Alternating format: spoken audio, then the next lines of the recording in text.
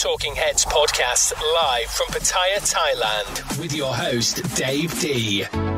And welcome to Badia, welcome to Thailand, and of course welcome down here at the podcast studio at TalkingHeads-PODCAST.live, and in the studio as per normal, Mondays and Fridays. He's like clockwork, this guy.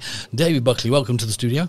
Thank you. Nice to see you here. How you doing? I'm fine, thanks, mate. Not too bad at all. Now, you've got something that a lot of people would probably like to know about, and that is owning land in Thailand, I believe, Dave. Well, to correct you slightly, property. Property. There's a difference between owning property and land. Okay. Which I'm happy to explain shortly. Do enlighten me, sir. Well, I mean, obviously land, we know what that is, but it's possible to own a condo in your own name. Mm-hmm. And that's provided when all the square footage of that condo block is added up, that the foreigners don't own more than 49% of the square footage. So you could have a really big apartment, but as provided it's within the 49%, you could own it in your own name. Right. Land is slightly different. Opinions differ about whether it's possible to own one rai of land or not. What I'm told is that they did bring in, the authorities did bring in legislation to allow it, but now they're sort of debating whether they should backtrack on it. Backtracking? Yeah. That's not Never really heard of in Thailand. Not really normal for Thailand, is it, to backtrack? No. Yeah, the editor's indecision is final. We, as regards land, it is possible to be left a rai of land in your spouse's will. Okay, interesting. But if you cannot register it in your own name, right, and you must sell it within 1 year of getting it. So basically, the thinking here, I believe, is that if you've spent most of the money on acquiring a place, if your spouse dies, should you really miss out on the property and the land that you've invested in?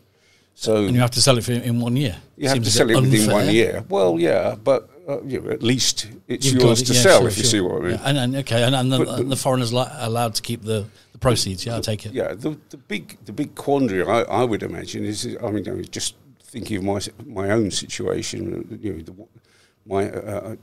There's a house in my wife's name, and I have visions of saying, look, darling, do you want to leave me this house in your will?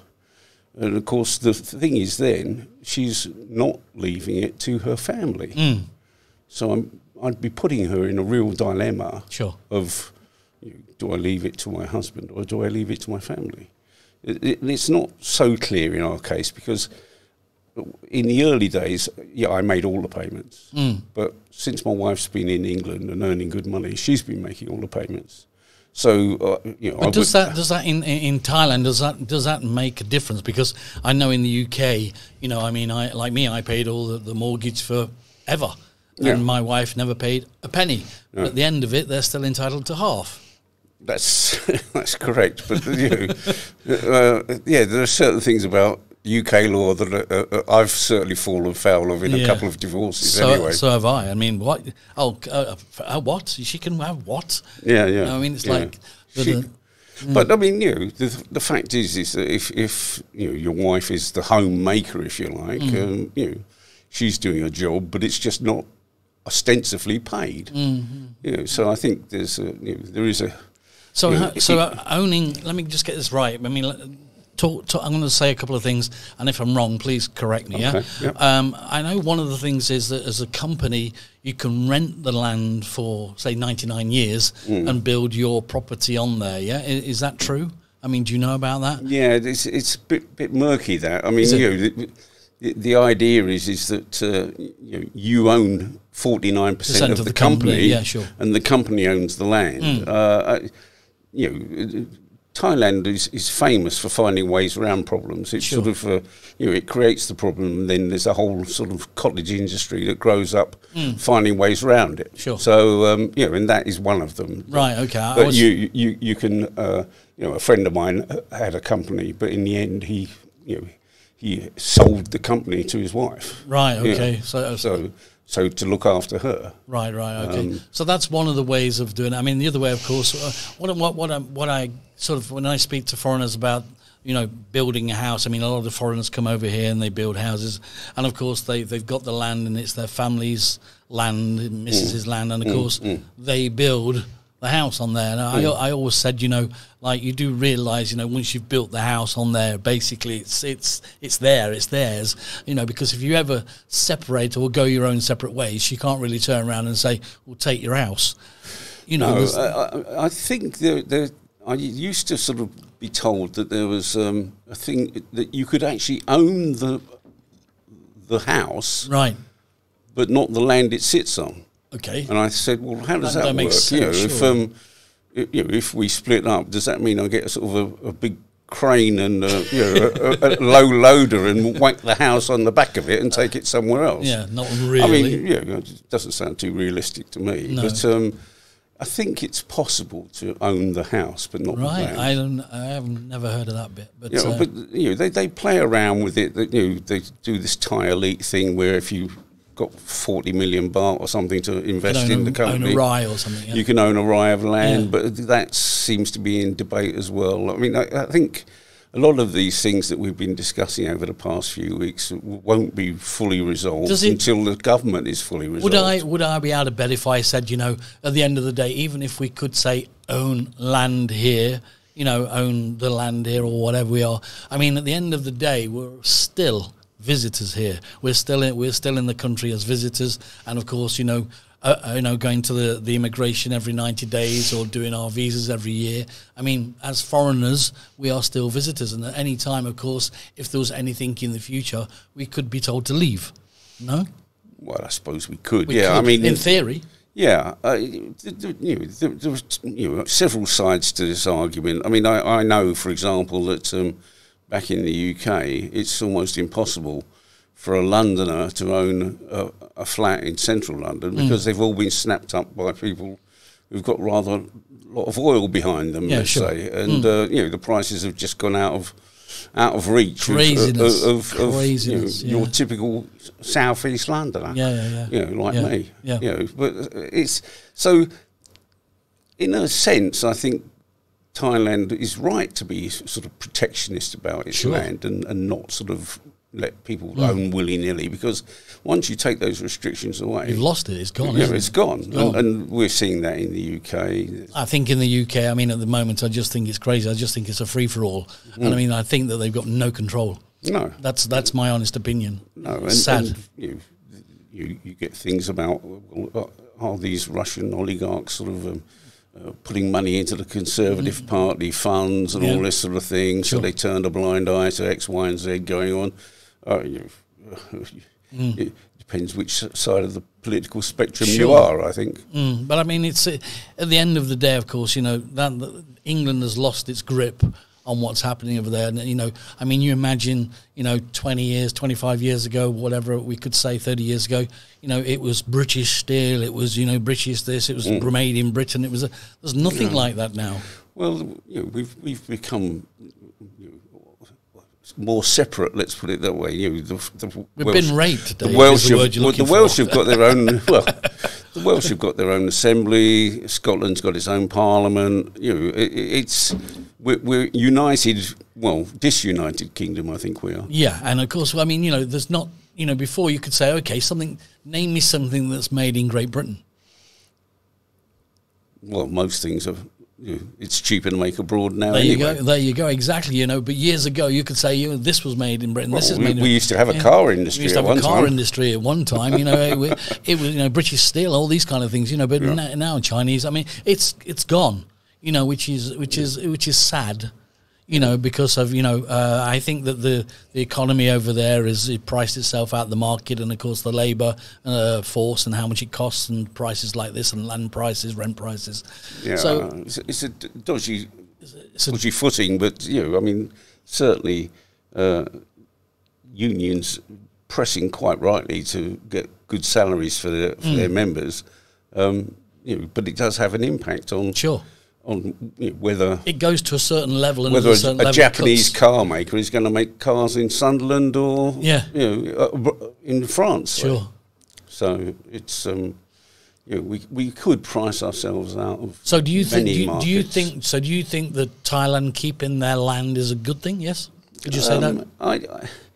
You see, there was a time when I was running a property magazine that it was I'd press quite hard for to be allowed to own up to one right, because that would open up all sorts of property markets, and fingers crossed some advertisers would pile in. So I had a vested interest, let's say, in the land restrictions being eased.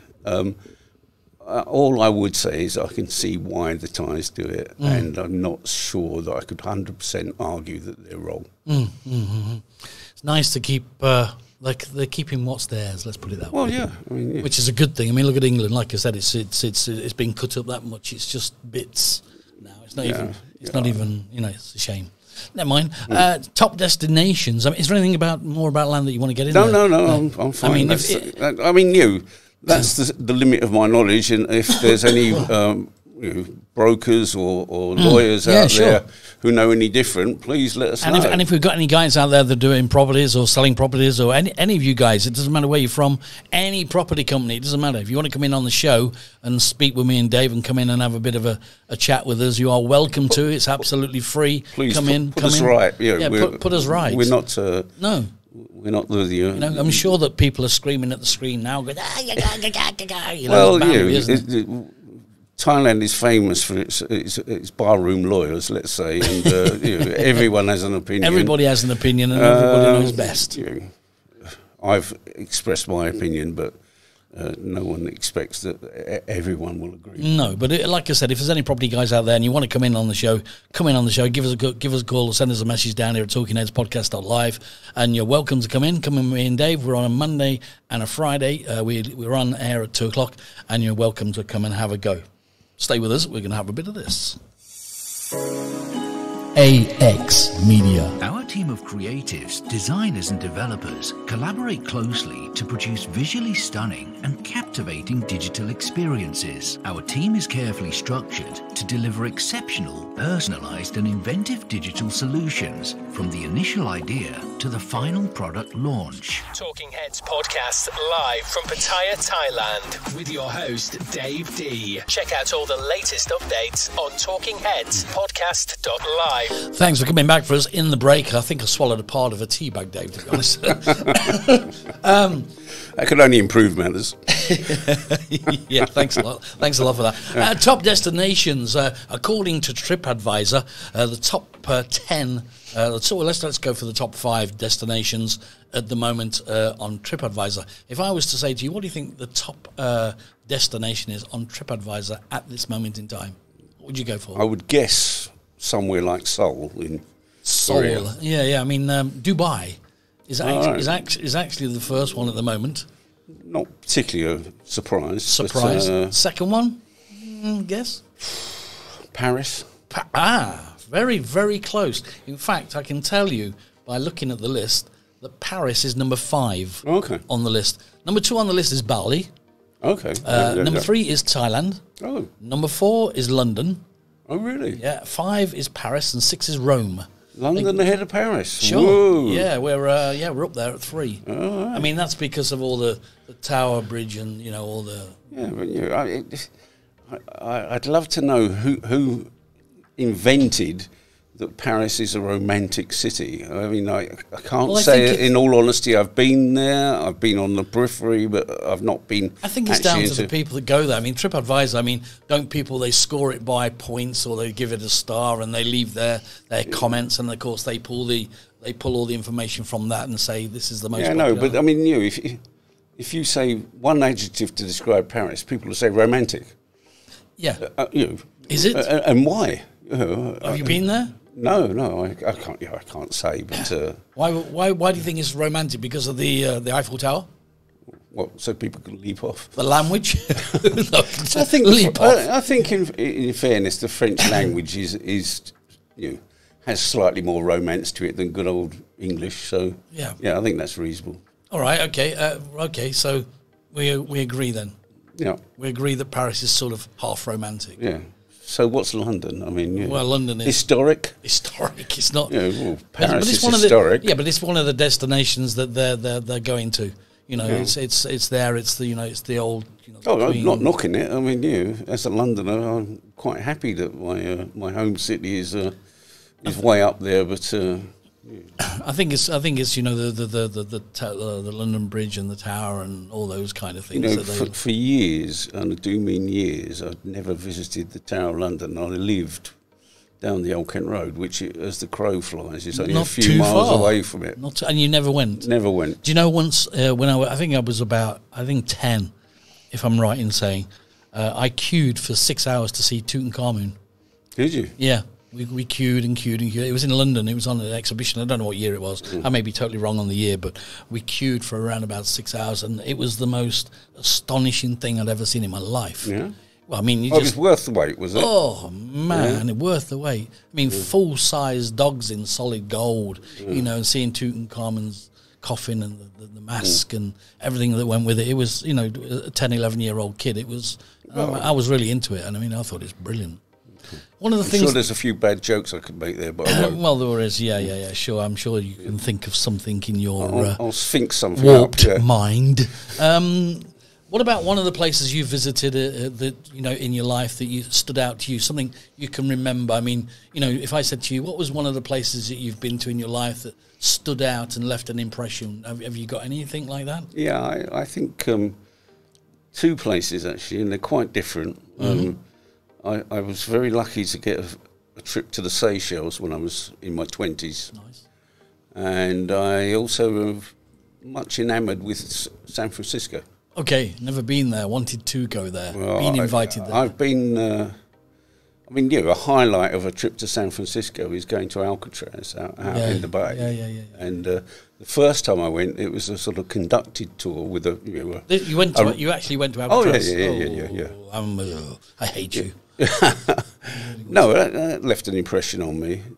The first time we were on our conducted tour, and the second time it was all sort of through radio headphones. Okay, and interesting. I found the ability to talk to the ranger or whatever he was. Sure. Much more interesting. Yeah, but I don't think they do that nowadays. But San Francisco. I seen with all the cable cars and the really windy streets and. Well, it was was the Bullet film there? Bullet. Yeah, was that film there? Yeah, that. I'm trying to. My youngest son is going there next year, and I'm trying to encourage him to watch the film Bullet and then Bullet. go. Yeah, I mean, I know that the car was sold and it was in a family's name or family's possession for 30 or 40 years, whatever it was, and then it went to the Barrett Jackson auction. Okay. And I can't remember what it sold for. I think it sold for 6 or 7 or 8 million, whatever it was. Yeah. It was iconic car. As was the film. I mean, I remember watching a documentary about George Michael, and he ended up over there in San Francisco, and he went with his friend over to Alcatraz. They were invited over there, and they met the ranger, and the ranger went, "Do you want to go and in the cell and have a look?" And he went in, and as he went in, he shut the door and locked it, and then the ranger left, and George Michael's going, "Hello." Hello, shit in my pants. Hello. Yeah, no, I've done that. I've done the go into one of the cells and imagine how it would be to be locked up for the rest of your life. Well, days, hours on end. No, not for me. Thank you. No. But it's fascinating. I think it's one of those the wonders of the world, isn't it? Well, the Alcatraz. I certainly felt better for making the trip. I would love to go there. Absolutely love to go there. And I mean, they said, what was it? 3 people that tried to escape and 1 made it. Yeah, I mean, there are various films about it, aren't there? Yeah. I mean, they are. I think is Clint Eastwood in one of them? Yeah. Escape from Alcatraz. Yeah. But I know that not so long ago there was an old boy who was in his 80s or 90s or something, and basically he described everything that they did and how they escaped. And they think that he is the guy that actually did escape and make it, which is very, very, well, very I mean, interesting. obviously you can see San Francisco from Alcatraz, and but it's the it current, doesn't isn't seem it? too far. It's the current. But it's the current and the cold. The cold, yeah. There we go. That's one of them if you wanted to do. Let us know where you've been and what you like. Stay with us. Talking Heads podcast live with Dave D and Dave Buckley. Just in the afternoon, we're down here on a Friday afternoon, and we're down here at the studio talking about just anything today, what comes to mind, to be honest. One of the things that I did like, and I did look at, is, when you're abroad and you've never been to Thailand, and you look at all these sites, and they say, what should you do and what shouldn't you do when you go to Thailand and all this. And also they sort of advise you about what to do and not what to do. I mean, things like, let me just go on this one. For example, rainy seasons varies depending on where you are. Would you agree with that one? I mean, yeah. Well, I guess so. Yeah. I mean, I've got to be honest, Dave, and say I wouldn't know rainy season. I didn't even know. I mean, it rains or it doesn't rain, as far as I'm concerned. Yeah. I mean, some people say to you, don't they? It's a rainy season next month, and you go, really? Not really, is it? I mean, they used to say, advertisers with the magazine I ran, I'm not going to advertise, it's low season. Really? When did that start? Would you saying this, let me put you into two scenarios. Let's just say you've never been to Thailand. You're in the UK and you want to come to Thailand. Would you book the hotel from England and just book everything so you know everything's right before you get to Thailand? Or are you the person that would say, I'm going to Thailand, when I get there, I'm going to jump in a taxi and say, take me to a good hotel at a good price? I have been the latter. Okay. But, I mean, I'll give you, for instance, sure. When I was married to number two. Number two? Number 2 of 4. Sounds like a Bond film. I wanted to go to America, and I was quite happy to say that we'll go to 5 destinations, but I don't mind. We'll just turn up and we'll get the hotel when we get there. And my wife at the time was horrified by the thought, absolutely horrified. And she says, "I want everything booked. I want to know where I'm going." And I get that piece. They want peace of mind. Yeah, I understand that. I mean, when I first came to Thailand, I booked nowhere. We got on the flight, we came here, we got off the flight, we come to Badia, and we said to the guy, where's a good place? They told us where to go. We ended up in LK Mansion, which was the first place I ever stayed. And it was good, and we enjoyed it. And of course, after a week or two of being here, you know where you are, and sort of like you get your bearings. I mean, in retrospect, I think she might have had it right, because we were going from within the space of about 3 weeks, we went to 5 different destinations, and maybe turning up in 5 destinations in San Francisco and not knowing where I was going to stay might not have been a particularly good idea. Well, it says here, number 3 in the list, Dave, it says here, sensible travellers book ahead. I mean, yeah. The thing is, if you book ahead, you are essentially, all right, the web has opened up all sorts of things about hotels, and you can see your rooms and all this sort of thing. I'm talking about a time when you didn't know what was what one hotel from another. Sure. And the idea of being committed to that hotel and maybe it being a poor one didn't appeal to me. No. But it used to go off recommendations of friends, wasn't it? Well, have you stayed there? Yeah, it was good. A lot of the places I went to at the time that I was going, no one within my circle of friends had ever been to. Never mind, at least it was an adventure. Number 6 on the list is dressed modestly. It says Thai women and men usually avoid revealing outfits. That's what it says here. It says that they don't. Not in some of the venues I go to. They don't like to show off a lot of skin. Well, I think that's true of the population. Yes, I think that's true. I mean, obviously there are establishments here in Pattaya that might sort of make a lie out of that, but I think we're talking of the actual just going around as a tourist. I wouldn't recommend that sexist thing to say maybe, but a woman, I wouldn't recommend that she goes around in a bikini. Yeah, sure. And also, of course, the men are not allowed to go around without a shirt. I mean, a lot of people don't realise that it is disrespectful to walk around without a shirt. I noticed the other day, I can't remember where I was, but a guy walked in and immediately put his shirt on before he walked any further. Oh yeah, of course. Sure. He's doing what he's meant to. I think it was Foodland, actually. Right. Yeah, the guy was wandering into Foodland, and obviously he'd been out, getting himself all tanned up. But walking in the streets without a shirt, of course, is not allowed. I mean, it's actually they don't really allow it. But I think he probably was doing that, or maybe he just got out of his car and he was travelling around in his car without his shirt on. But certainly, he knew enough to put a shirt on as he walked into a supermarket. Good. I mean, it says here, so vegetarian is a relative term in Thailand. You get that?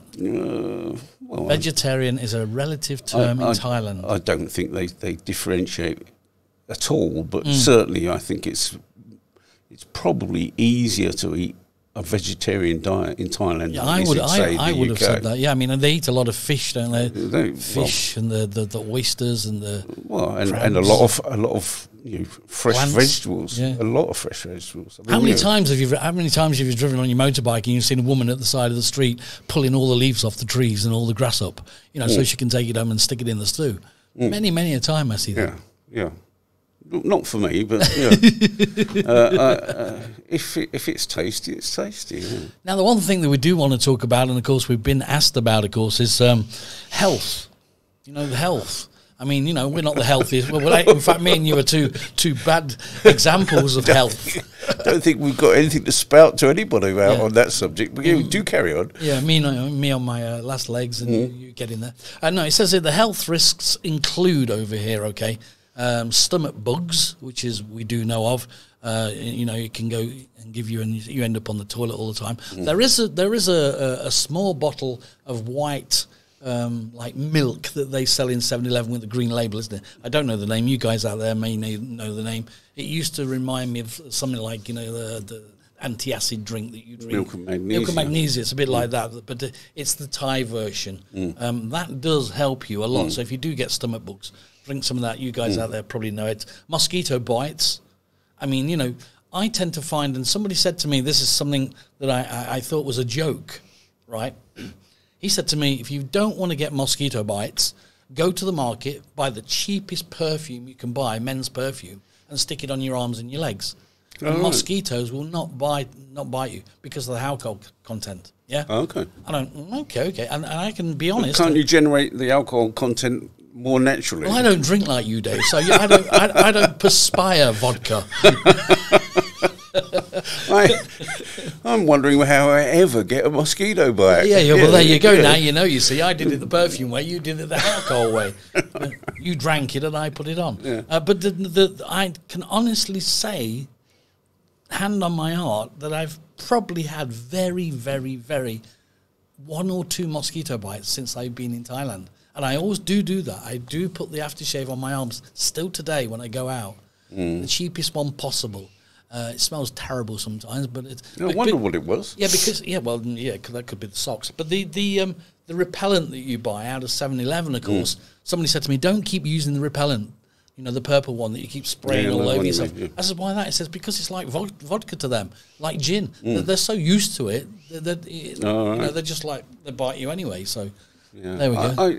Of course, when I walk out this afternoon, it'll all go upside down. But I've been very fortunate to date about mosquito bites. I don't often get them. Well, I think I just generate my own alcohol. We've solved that problem already, Dave. You stick to what you're doing, and you'll never get a mosquito bite. 3 pints a night, and you'll never be bitten. There we go. There you go. You've given away the secret. Dr. Dave has just given you his health. That's going to cost you a fortune when you get that bill. The other thing, of course, to avoid in Thailand, which is very, very serious, of course, is do not get bitten by a dog.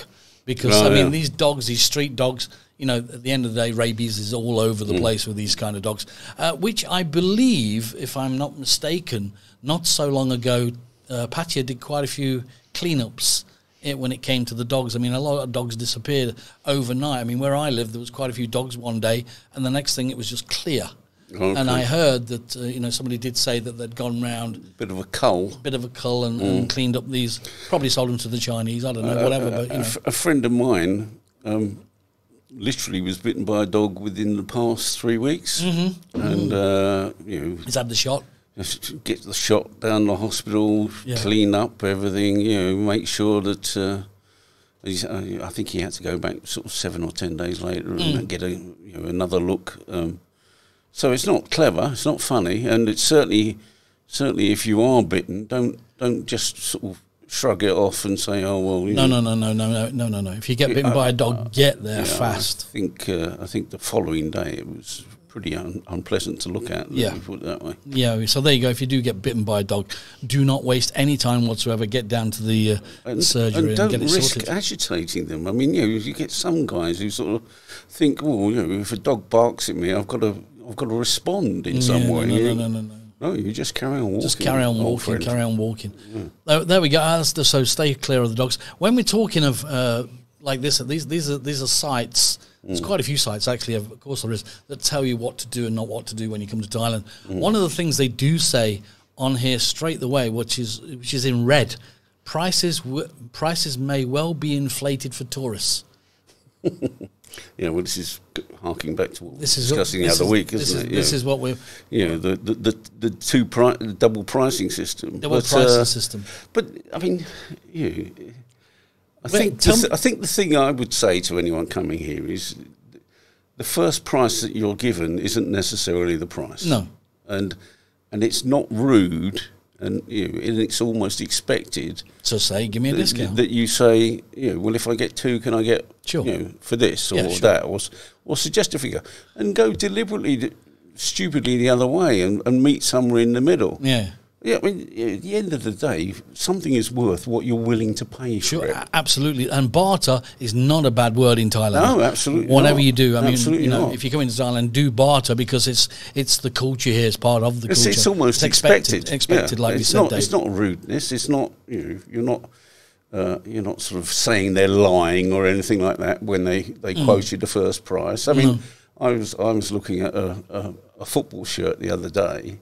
And I think I was quoted 550 straight away, and I thought, pretend I'm not interested, and started to walk away, and it was down to 500 before I'd walked 2 steps. I mean, and I guess if I'd hovered around, it might have got nearer 450. There's nothing wrong in. There's nothing wrong. I think when we speak about dual price and we talk about prices may be inflated for tourists. I mean. Can you name me one place in the world where people don't try it on with tourists? Most of them do. I would imagine that there's been studies at some time or other, because people study all sorts of weird things, but I would imagine that the price of an ice cream in central London is a tad higher than one on the outskirts of the city. I mean, it's expected. And indeed, behind some of these higher prices, there is the real consideration that actually they're paying more for the pitch that they're selling to you from. I mean, if you've got a pitch next to the Tower of London, you'd expect that to be premium rate, a top rate. Top rate, yeah. So you've got to earn that before you start to make a profit. I think the best. I mean, if you come in over here and you come in on holiday, I mean, and you go into the shops or wherever you go. I mean, number one is don't buy the first thing you see, and also go to the local markets, go to the big markets, and go on there, and you'll probably find the same item at half the price. It's just that you've got to look around and like with the shops you don't get too much of a bartering chance. But the markets, of course, you will do. So, I mean, I would say, go for the barter there. That's probably my advice. When I'm looking for polo shirts, golf shirts, call it what you will, I usually go to Mike's shopping mall. And, everyone's got your size. Really? Yeah. Can't walk past the place without saying, that is a your big size, thing. mister, got your size, yeah, mister. That's a and big when you're a big big so-and-so like me, then, you think, oh, all right, okay, well, let's listen a bit more. And, I don't know. I'm sure I'm still paying over the odds. You still got to remember you've got a bit of bartering going, and as long as you sort of have a smile on your face, as long as you have a smile on your face, people that really annoy the Thai people are those that want to be adversarial all the time. They want to sort of say, "Oh no, you're ripping me off." You might think someone's ripping you off, but you don't tell them. No. You don't insult them to their face. You don't insult them to the face. You smile. You pay them, and you walk away. That's it. Walk away. Don't buy it. Don't buy it. Whatever. Don't buy it. You don't have to say anything. But the one thing I do agree with this, and that is, the European people don't get the sizes mixed up, because when they say small, medium, large, and you go, "Oh, I'm an extra large," and they give you an extra large, and you get it home and you put it on, and it's like a boob tube. It's a Thai version of the extra large. You must say, and you must try it on when you're there, because their extra large is like a small or a medium sometimes, isn't it, David? I mean, you know yourself, trying to get your size, no disrespect. I mean, at the end of the day, there's certain places that you have to go to get your size shirt. Yeah. And, all right, there aren't sort of, Marks and Spencer changing rooms or whatever, but, I mean, the other day I was buying a pair of shorts, and they said, "Do you want to try them on?" And I said, "Yes, please," because, there's no point in me trying it on in 5 hours' time and finding that they don't fit. Yeah, sure. So I was shown sort of the back room for a bit of privacy, supposedly. I kid you not. If one woman walked past me, 5 did. Oh, there you go. And I thought, are they checking me out here, or are they genuinely looking for more items of clothing? But I mean, private, it certainly wasn't. Definitely not. I mean, I used to go to one where they used to put like that curtain with a bit of some elastic around you, so they used to put it over your head, and it used to be here with the elastic, and you could change underneath it. But I mean, take it off. It is what it is. It's a bit of a faff, but how annoying to get home and then find it doesn't fit. No. So I'd always say, if I were giving advice on one of these sites, I'd say, don't be embarrassed about asking to try something on. Good, there we go. It's far better to do it that way than be disappointed later. I mean, a bargain is not a bargain if you can't wear it. That's true. Yeah, that's true. That was cheap. Yeah, but it don't fit you. Yeah. Oh, great. You did well there then. For sale, eBay. Yeah. All right, Dave, we've covered a lot today. Thanks a lot for joining us. Yeah, it's been a really cool show today, and we've covered a lot of things. And like we said, if you want to get down here and you want to get on the show with us, you're welcome to do so. We're on Mondays and Fridays at 2 a.m. and you're welcome to come in the studio and talk with me and Dave about whatever you like to talk about. Try 2 p.m. 2 p.m. Sorry. What did I say? 2 a.m. Did I? I'm not getting up at that time. Must be the vodka. I'm glad you're here. I might still be up drinking then. Wouldn't that be a good show? 2 p.m. on a Monday and a Friday. You're welcome to join me and Dave Buckley in the studio down here, and of course talk about whatever you want to do. It's free. Come in and have a chat. We'd like to see you. Dave, say goodbye. Goodbye. Take care, guys. Bye-bye. Thanks a lot. AX Media. Our team of creatives, designers and developers collaborate closely to produce visually stunning and captivating digital experiences. Our team is carefully structured to deliver exceptional, personalized and inventive digital solutions from the initial idea to the final product launch.